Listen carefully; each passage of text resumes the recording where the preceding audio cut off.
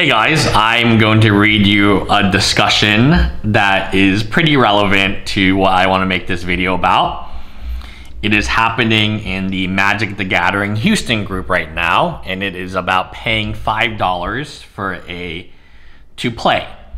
Now I'm just going to read you the comments and you guys let me know what you think. There's over most of the time that Facebook group is relatively dead. I don't think I've ever seen one over 100 comments. So I'm curious, and I'm not trying to throw any local game store under the bus, but he eventually does name, he doesn't actually name the local game store, but he tells you where it's located, the address, like almost where it is. And you can figure out who it is. I know who it is. I'm curious, I'm not trying to throw any local game store under the bus, but what are your all's opinions about having to pay $5 at your local game store to sit down and play Commander and to receive a promo? Not spend $5 on anything to play and receive one, but spend $5 to play in F&M and receive a promo. I really feel like this is a kind of egregious and try and charge players $5 for a possibly worthless card that, from my understanding, is given to the store for free. And now here are just some comments about it. It's a pretty big thread. Are you expecting to show up and play for free and not buy anything? Try asking your friendly local game store owner how much they pay for electric, water, insurance, rent, etc. Or that they may exist in that space. Oh, who knows? Maybe they're saving money for new tables and chairs. Overall, sounds like you're having a problem with people showing up, spending hours in the store, and not spending money. I let my customers play for free on Commander nights, then give out random prizes based on how much has been spent through the night. Last Saturday, I gave out... Okay, now they're just kind of self-promoting themselves. Yeah, so the discussion is pretty... Is this placed by night 2920 by chance? And then they say, it is close to 2920. So they basically named the place. I have no issues with stores, this is another person, charging a table fee for groups to meet up and play. They are providing a service and often are not compensated in any way. Getting a promo on top of the play space is just a bonus and is not what you're paying for. If you are concerned, maybe bring that up to them, blah, blah, blah. I usually buy something. I rather do that than pay to play, but I get why they feel they need to do that or they're not getting enough sales. Depends. What is your average monthly spend at the local game store? A good local game store doesn't charge for the table because they are confident in their pricing. We already went over, this is only Magic. Pokemon would never have this issue. And the reason that Magic has this issue is the players stay for, they're playing Commander. You understand they can be staying for 4, 6, 8, 12 hours even. And sometimes it extends past the store because you want them to finish their game or they're complaining. And they're bullying the employee. So at given time, this is a very different scenario.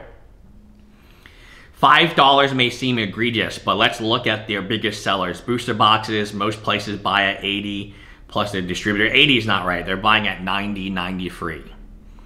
Employees, rent, electricity. These businesses are not making hand over fist profit. For an F&M, where you get a promo to come use the space and cost you $5 or spend $5 on some packs, would be perfectly fine for me. So spending $5 on some items isn't the same as paying $5 for F&M. If you pay $5 for F&M, that's pure profit. If you're spending money on items, those items have a cost, right, basis. And some of the cost basis, you're going to be, in Magic especially, is a negative. You pay X and you have to fire sell it because it's not a set. On Infinity is this way. Baldur's Gate is that way. People have to fire sell. Yeah, nah, dog. Charging to play is BS. The reason why they should be hosting game nights at their store is to hopefully gain them as a customer. Charging to pay a card game at a local game store is charging for toilet paper at Taco Bell. Kiss my ass. So generally speaking, majority of people don't even want to pay $5. And then they always make some excuse, oh, I spend money else. You're not doing, if you're so smitten on your $5 to play the game, you know, F&M, to use the facility, if you will. Like if you went to a gym, they charge you a monthly membership fee, right? They do. Now, do they upcharge you on smoothies and stuff? Yeah. But if you went bowling, and maybe you're in a monthly bowling league, they charge you even a league fee. Like, if you go to the movies, they charge you to watch the movie, you know, and to sit in the chair. It's not, the chair is like that expensive, or, I mean, this is a concept that I would honestly, if you own a game store, I would drop Magic completely. Because not only are you in a losing battle of Amazon, number one, Amazon is just eating your lunch every day. You don't know when the next big Amazon sale is, or it's Rudy Chan's dump. You have no idea. And at the end of the day, you cannot compete with Amazon. You cannot compete with TCG Player, who's owned by eBay. These are not things a physical game store with overhead can compete, because a lot of these online competitors, they're strictly online. So just like Rudy Chan, they don't have employees. They might not even have, they might just have like a warehouse somewhere. Now, let me get to this topic and why it's so interesting to me. $5 is not a ton of money when you compare it to the time that you're going to be there. If you are going to play EDH, which this guy is going to play, maybe 5 hours that you're spending that other people, that you don't know. It's kind of a place of gathering, Magic the Gathering. Well, if you spent 5 hours there, you'd be paying less than $1 an hour for the overhead. And this is why I think Magic players are, you know, they're not going to buy boxes. A person who's worried about $5 is also not going to ever buy a box from you, because they can buy from Amazon, right? They're the same people who say, oh, well, I can get it on, and it's true, they can get it cheaper on Amazon, because I buy my Street of New Capella box for $90 free. Amazon right now is selling for $72. Free shipping, Prime, right before Christmas time. What do you want? What do you want me to say?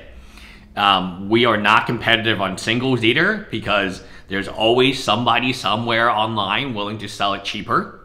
Just given the volume of online sellers, this makes sense that your local game store will probably never be the cheapest on any particular single. And they will never have the selection of a Card Kingdom or something like that, because they're just much bigger and they have a bit more cash flow to invest in their singles collect inventory. So the only way that you would support your game store, like the Pokemon players do, is because they want to continue to buy Pokemon packs. We sell Pokemon packs sleeved for $3. GameStop is doing $3. People still come to me to buy the sleeves. Why? Because I sell it, even when GameStop sells for $4 or $5, I still sell it for $3, so it's more convenience. But you do have to be price competitive. If I sold it for the same as Walmart, there would be no reason for people to buy from me than from Walmart. I mean, that's the reality, because Walmart has the convenience element. They can pick up some, you know, groceries and so on, and it's all right on the register. Like, I agree that game stores do have to evolve and be more competitive, but I'm here to tell you there's some Magic players, particularly Magic the Gathering, which are negative EV for your store. And one of the things he continues to say is, oh, he has 4 more stores he can go to. And hey, man, like, if it's that store's not for you and it's pissed you off, great. But only Magic the Gathering, you never see this in Pokemon, by the way, in their Pokemon community. Only Magic the Gathering does this guy feel the need to call out the store. Right? He lists where it's located, he confirms the location. So even though you didn't say the store's name, there's only one store located in that area. When you say they're charging $5 to play at F&M and get a promo, is there any other price support? If I understand this post, OP is upset he has to pay an entry fee to play in a sanctioned event. The $5 is usually a shop killer or possibly a sure sign that they aren't doing well financially. Just happened locally here, alienated the whole group player base.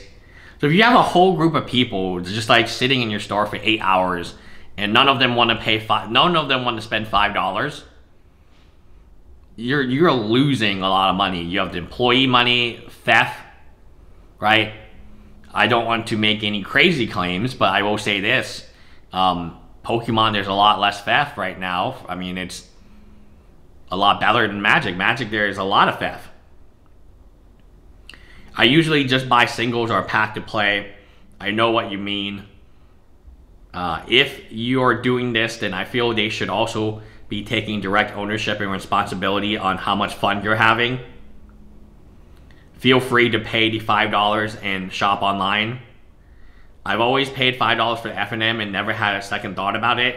It's a very insignificant cost that supports, yeah, I mean, this guy is going to eat a McDonald's. He'll eat a Big Mac for $5, but he won't pay $5 to sit, you know, and play. I mean, if you want to play Magic at McDonald's, go ahead.